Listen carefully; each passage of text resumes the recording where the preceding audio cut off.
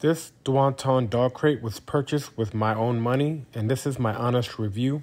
Here's a quick unboxing just so you know what to expect when you purchase this item and receive it. This dog crate obviously comes in pieces, so everything seems to become nicely wrapped in plastic and protected. I really like that because it'll avoid scratching en route or any other minor damage, which nobody wants when they purchase something new, right?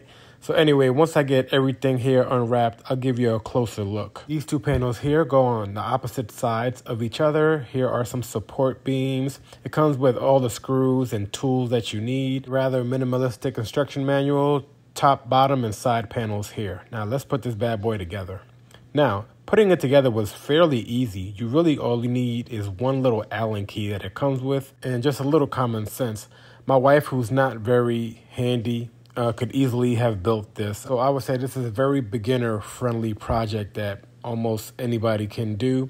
And once you get everything screwed in by hand, I like to do that by hand at first and then use the little Allen key to tighten it afterwards, which will make things a little bit easier when you're trying to make things align properly. Next, we're gonna flip this bad boy over here and put the little mat that it comes with, little cushion, and get a closer look here. So here's the finished product. It's really nice wood, guys. It has 3 graded sides and 1 solid back. The locks are a little bit tricky to figure out. You gotta slide them in and then flip it downward, but once you get the little technique going, it'll be easy. The mat has a little non-slip bottom, pretty minimalistic cushion, and over here you slide and flip down, slide and flip down. We're pretty happy with this purchase. We like how the color kind of flows with our bamboo flooring, and Mello really liked it. There's plenty of space, and I hope this video was helpful.